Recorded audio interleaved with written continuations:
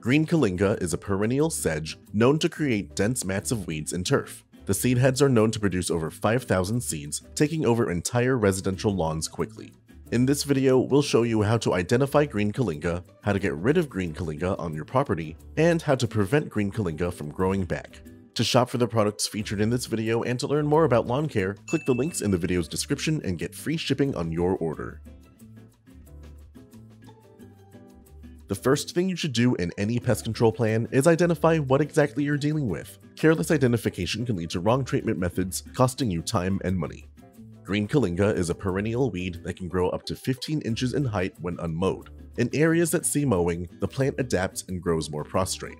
It produces triangular stems that grow narrow leaves, usually in sets of 3. As a perennial, it does grow underground rhizomes that allow the plant to survive, but unlike other sedges, it does not grow underground tubers. When this plant flowers, it produces a recognizable, dense, globular flowerhead with over 100 green to white flowers. The flowerhead is about 3/8 of an inch in diameter.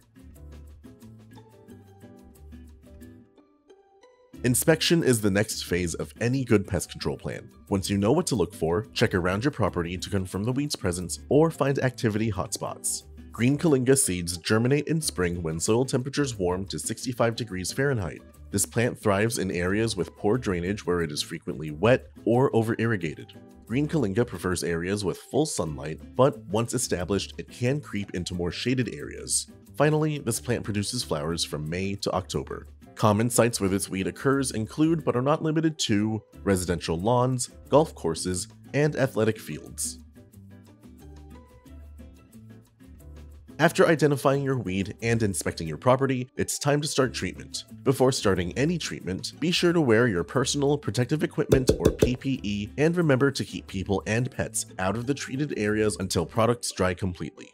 To eliminate Green Kyllinga on commercial or residential properties, use a selective post-emergent herbicide that's labeled not to injure your property's turf grass. We recommend you check out Sedgehammer Nutsedge Killer. Sedgehammer is made with halosulfuron methyl and controls sedges and other weeds in warm season and cool season turf. To treat Green Kyllinga, mix the labeled rate of 0.9 grams of Sedgehammer in 1 to 2 gallons of water per 1,000 square feet of treatment area.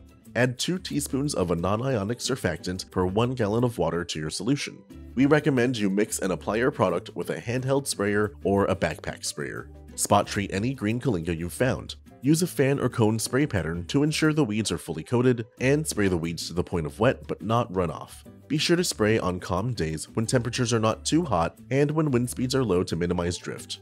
When applied properly, affected weeds will yellow and begin to die. Conduct follow-up applications as necessary. Reapplication intervals with Sedgehammer range from 6 to 10 weeks after the initial treatment. Applications are most effective when the plant is young and actively growing, before flower or seed production. Prevention is essential to keeping weeds in check. Even after applying herbicides, the best way to stop weed activity is to ensure it can't happen. To prevent unwanted plants like Green Kyllinga from growing on your lawn, we recommend you promote the health of your turf to reduce the conducive conditions that allow weeds and disease to take hold. Mow your grass at proper intervals to maintain a thick growing density. A lawn dense with taller, trimmed grass is better able to choke out weeds and other unwanted grasses and prevent them from establishing. Reduce the shade cast on your lawn by trimming overgrown shrubbery and tree branches, rake away leaf litter and pick up any debris, and employ a proper watering schedule to provide the local grass with enough water to strengthen its roots, but not so much that will encourage weeds like Green Kyllinga.